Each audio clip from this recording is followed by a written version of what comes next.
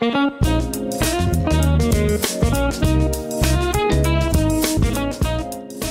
Low Tree Studios, featuring topics that serve as an informative and entertaining break from life's daily grind, this is the Jason and Mindy Podcast. My name is Jason. And my name is Mindy. Hello, wife. Coming up, dogs smell stress in humans. Our dog does.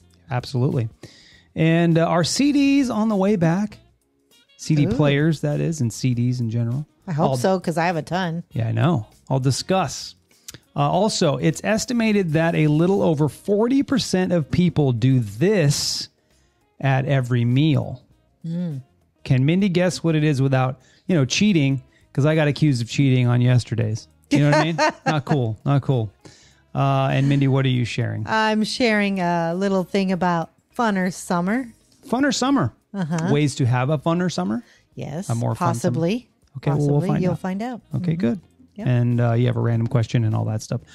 course. Welcome those of you listening on your favorite podcatcher and those of you tuning in on YouTube, and welcome, Mindy. Hi, how are you? Oh, good. Everything going okay? It is. It is. It is. That's good to hear.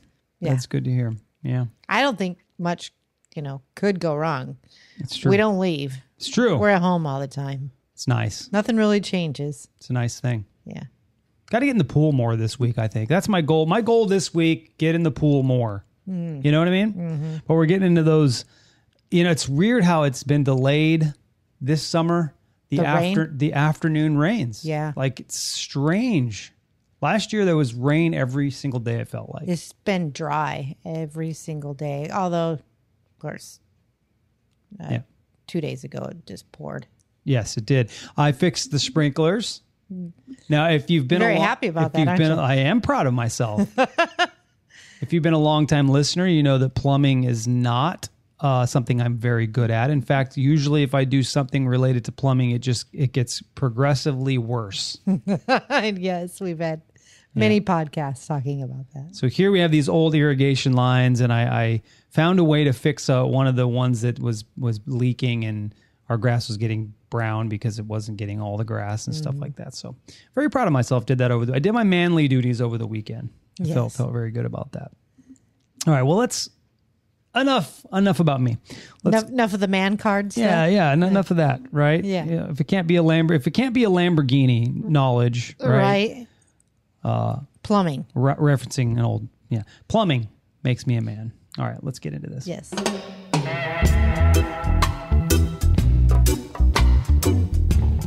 But does it really? I mean, I've always been, a different, I think there's this expectation that, I'm supposed to, at least from family members, that I'm supposed to be this guy that, will rebuild a kitchen or, work on a car. And that's not me, No, that's not who I am.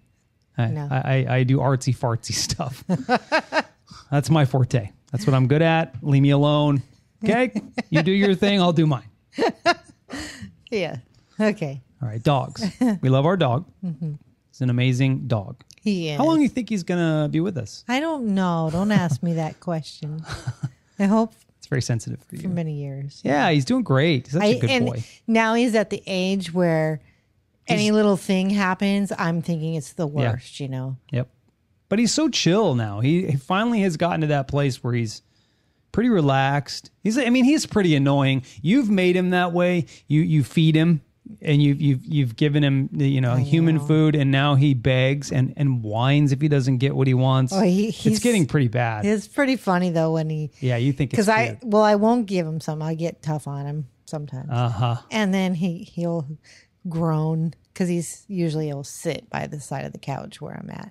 He does not ask me for much, by the way. No, he does not, because he knows he won't get it. Away with it. Doesn't get much. Anyway, this is about dogs. That's why we're talking about our dog. Dogs can smell stress in humans, and it alters their own behavior. We've witnessed it. Yep.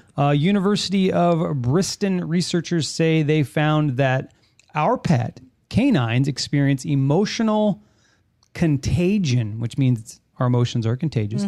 From the smell of human stress, leading them to make more pessimistic choices and affecting their ability to learn. Wow.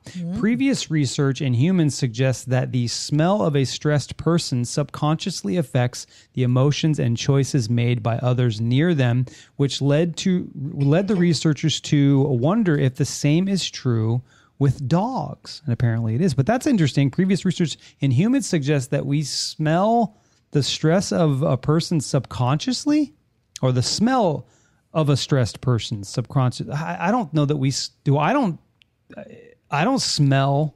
I can sense stress in other people, but is it because I smell it? I don't think you... To me, that's weird. Yeah. Like, I think you use... Okay, so what sense would it be, right? Maybe it's such a low grade, like, I don't know, at least for humans. It's saying that touch, sight, hearing, taste. Right, what are you going through all the senses for? Well, because I'm trying to figure out what it is when, say, you walk up to, or you don't walk up, but say you see a couple, arguing, or... It's visual. Right. It's more sight than smell. Yeah. I don't think it would be smell. Well, maybe it's just something we subconsciously smell. Not to digress away from the dogs, but I guess the reason why this is interesting to me is because they studied it in humans first, and then it led them to study it in dogs, and they found that the same thing. I would think that it's more magnified in dogs because they have a really incredible sense of smell. Compared to humans, I don't think we have as good of a sense of smell as they do. Right. But I can absolutely, Blue, our dog, when there's anxiety or we're stressed, I totally can tell. But I think even with dogs, it's more sight. Really, you think? I don't know. I think he visually he looks, because a dog will follow you. If you look at your dog's eyes, he follows everything you do, and they said too. Often with just the one eye. There's a one eye that's more dominant that will follow you. Yeah. And so I even tend to think that it's sight. It's sight. Because I think it's everything. I think it's all your senses, because I can sense just by standing next to someone whether they're stressed or not. So can I. Without visually seeing it, you can feel the anxiety in the air. It's a very subconscious thing. Yeah. But maybe it is something that you also smell. It's just, Also, the thing about hearing, like there's levels of hearing that we can't hear, but I'm sure that it's coming into our body. We just can't make out what it is or whatever. Yeah. I was very scientific in the way that I said that. You know what I mean? Well, I mean, it is interesting when they throw out those scientific data. Studies, yeah. Everything is so scientific, right? How about just what is it like for real? Well, like, how do they know it's smell? That's the thing that's interesting to me is like and how do you put a dog through that test? How do you put a dog through that test? And how do you know that it's coming? That their anxiety and their deficiency in learning is coming from their sense of smell? I mean, because I think about myself, when I can feel when someone's stressed. I can feel when you're stressed, especially when you're closer to someone. You can definitely feel when they're stressed. But perfect strangers, if you're standing in a line, you can tell if someone's stressed without. Is it because I smell it, or is it because I just generally feel it in the atmosphere? Right. I think humans, we generally feel it. Same with dogs. But possibly with dogs, though, your body chemistry changes. Maybe. Yeah. And because they have such great sniffers. They do. They have a huge sniffer. Ours does. He's so cute. He does. He's licking something right now. Who knows what? He's always licking something now. Jesus. All right, next thing, Mindy. CDs. Yes. We got a lot of CDs still. Whole cabinet full of CDs. I have so many. So many. I don't think that they sound any better than just like listening on your streaming platform. Probably not anymore. Probably the streaming stuff's gotten pretty good now. Yeah. Do you remember people used to complain, that MP3s didn't sound as good as a CD or a record or something like that? Yeah. I still like the CD. I think that was the best form of music. It's pretty good. They skip, though. They get scratched and get pretty funky. But anyway, CDs are on their way. Are CDs on their way back is the question. I hope so. Well, they're definitely on their way back into a new Subaru, Mindy. As a throwback option, the latest generation WRX has a number of finishing touches available, allowing buyers to add all manner of extras such as mud flaps, an engine underguard, and a first aid kit. But the most interesting, or at least for 90s kids, is the optional CD player neatly fitted under the center console armrest. Not many manufacturers even offer a CD option anymore, but if you still have some discs kicking around, like we do, Subaru's $375 CD player kit might be worth splashing out on. I would definitely buy it. On the other hand, you could instead select the automatic transmission option for just $300. Oh, I would probably do that as well. So you do both. It would be a $600 ticket for me. Yeah, I would prefer a manual. I like manual. The Mini we had before. What is it with a guy that just likes it. a stick in his hand? That's it. Yeah, that's exactly That's it. Yeah, you feel like you're in control of it all. You know. You know what I mean? I know what you mean. But yeah, I just like the feeling of actually driving a car. It's like that's a nice feeling. But I don't know that I'd care for this. I like getting. I have a CD player in my car. We have a CD player in the truck. How often are you using that CD player? I think we would use it more if we traveled more, obviously. But when we're just with the truck, you have the ability to play from your phone, so that's cool. Exactly. But I don't have that at all in my car, so I probably should put my CDs. You should, but the point I'm trying to make is this is a brand new car. It will have all of those fancy features. Why get a CD player? What a waste. That's a waste of $300. Yeah, but so is my CDs rotting away in my That's true. drawers. But you already paid for them. It's just they're just taking up space. Yeah. So still valuable. Okay. Well, They don't really have value. They've lost their value for sure. They have. Well, if you're in the market for a WRX, which I had one of those, I loved those cars. I like Subarus. We have a Subaru. And you also a 90s kid, then order that option. Yes. All right.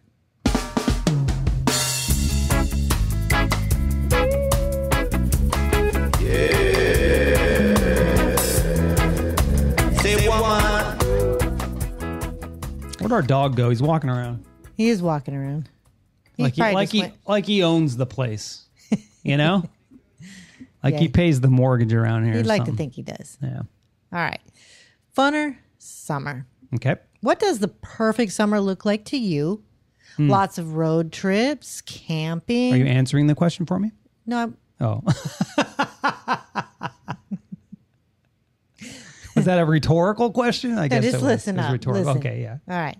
So what does the perfect summer look like? Is it lots of road trips? Is it camping? Is it backyard barbecues? Okay. Golf? Yeah. According to a new survey, the absolutely ideal summer must include the following: Okay. 14 days with loved ones, Okay. 8 sunrises watched, Okay. and 11 dips in the water. That's from a poll of 2,000 adults in the U.S., which found that some of the most enjoyable things about summer include spending time with family and friends, 44%, enjoying barbecues, 43%, longer days, 42%, Yeah. warmer weather, 37%. Yes. Of course, we have that all year long. Yes, we do. And swimming, 31%. On the downside, people were also asked about things that can ruin a beautiful summer. Ah. Okay. Yeah. The top answer was too much heat, which we used to live in an area that like that. Well, we do still. It's pretty damn hot here. Yeah, but I think this is a little more tolerable than that desert agree. heat. I agree. Triple digits, not fun. Following by being sick or injured, and the average person expects to have to deal with 1 sunburn Okay. and go through 2 bottles of sunscreen. Okay, well, let's ask ourselves these questions. Yeah. What would ruin a summer? I think a hurricane would ruin a summer out here. Yes. That for sure would ruin a summer. And do I need 14 days with loved ones? Probably not. I would need more days of dips in the water than I need with loved ones, probably. Because I think didn't it say only 11 days of water or dips and 14 days with loved ones or something like that? I need in the summer. I want both. No. But it's 11 days. I need more than that. I need like equal amount. No. I need like maybe 60 or 70 days. Wow. Of dips in the water. You only want to get in your pool 11 days in the summer? Well, we get in it more. I'm assuming maybe this survey is like people that deal with winters, maybe. Yeah, maybe. Yeah, because I want to be in the pool for 6-7 months. My sister, she lives in Michigan. Yeah. They barely get their pool open. And it seems like she'll say maybe a month or two later, it's time to close it back up. Brutal.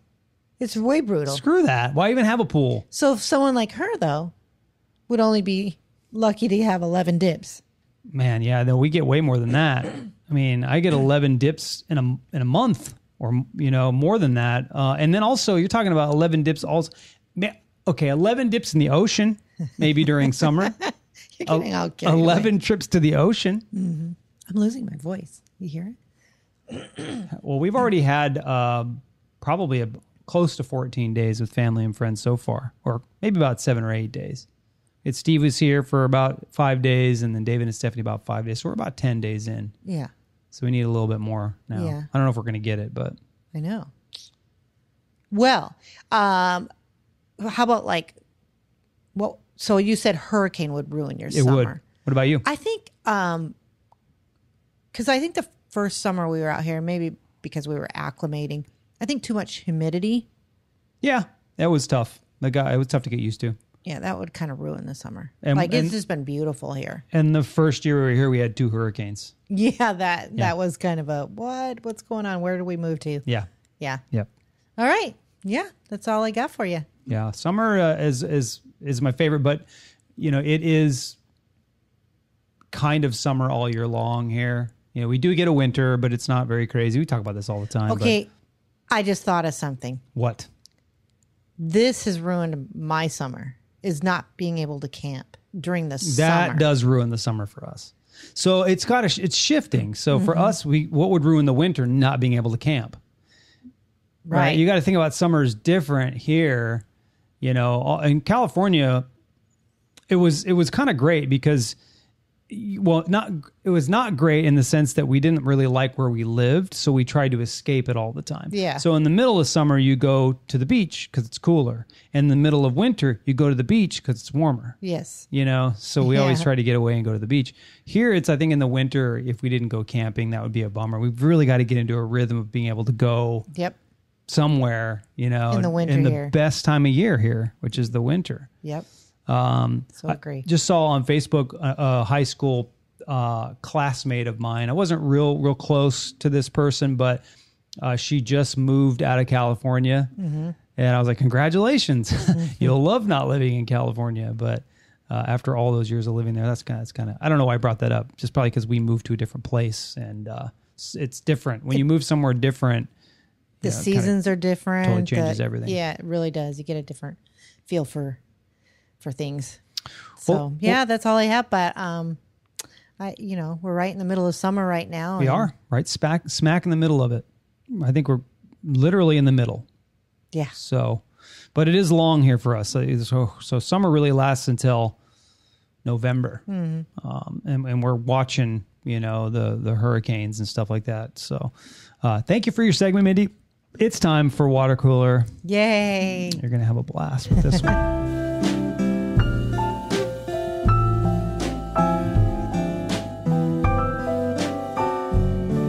You look so serious. I think you're gonna get this one. Okay. I think you'll get it quickly. I think. I'm glad you're rooting for me. Yeah, I think. Okay. I think you're going to get it in less than 5. Oh, here we go with the number, which I less never. Than 5. Less than 5. You jinxed me. You realize that, right? Maybe. Just don't let that get in your head. It just did. Okay. It's estimated that a little over 40% of people do this at every meal. What is it? little over 40% do this At every meal. at every meal. They pray. No. There's one.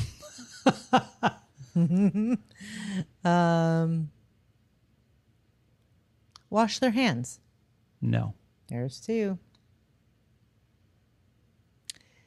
When you get to 4, if you don't guess it before then, I'll give you a hint. Oh, well, thanks. Then I got one left. Okay, so when you get to 3 after this one, I'll give you one clue. Yeah, thanks. One clue. Okay. Because 40%'s a lot, right? So 40% It's a lot. do this before dinner, you said? Is that a key word?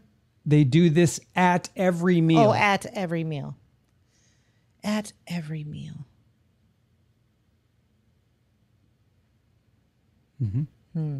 Just one more guess, and then I'll give you a hint.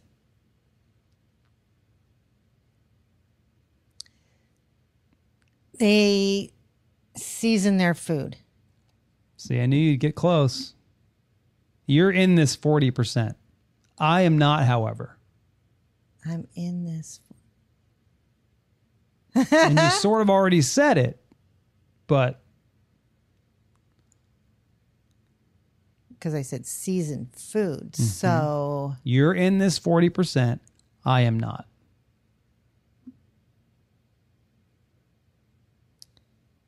pepper. I use pepper. I know you don't. Yeah, but I will. What do I usually not use? Salt. Why the hesitancy? Well, because you love do salt. You salt everything. I know, but you will not Everything. use pepper. That's true. I don't really do a lot of seasoning on my meal. I put sauce on my meal. So like Yeah, it's hot sauce. yeah, I Hot do. sauce on everything. Yeah.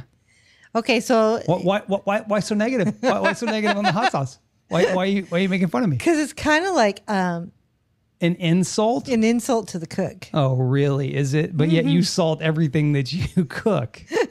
Well, I don't try to salt everything because not everybody likes salt. Yeah. So you afterwards put salt on what you cooked because you know I don't like salt a lot. So that's the salty. answer, huh? Where's Yeah. my drum roll? Salt. Good job, Mindy. With a lot of help. Good job. Nice work. Salt.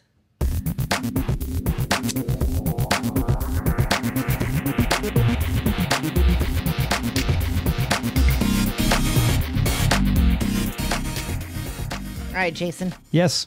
Finish the sentence. Okay. I'd love to. The best summer day ends with.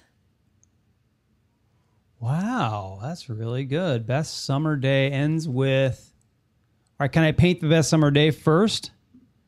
Sure, why not? So best summer day, and we've had a few of them. One of them was with when Steve was here. Mm-hmm. We went kayaking in the morning. We went to the beach in the afternoon.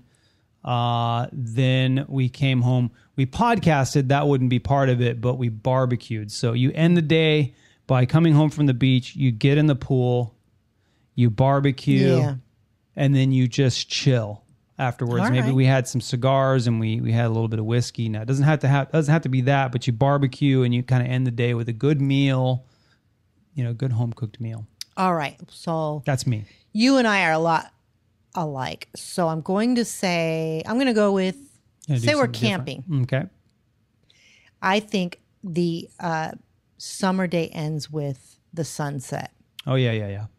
A lot of places we've camped is either been right on the beach or right on a lake, and watching the sun go down. Yep. It's awesome. One thing we don't see a lot of is the sunrise as much anymore now No. that we don't get up as early. Because your segment talked about that, people seeing the sun, at least seeing like it was like 8 sunrises or something like that. I don't think I've seen one this year. One of the best things when we worked or where we worked was watching the sun Yep, come up. That was beautiful. Yeah. Yeah. Sitting out there, right. Right First on break. break. First Yeah. break. Yeah. That was cool. That was the best part of it. the rest sucked. Right. Yeah. All right. Good question. Yeah, I like that. Yeah. It fills you with feel goods. Well, the timing's good too. It's summer and all that goodness. So, all right.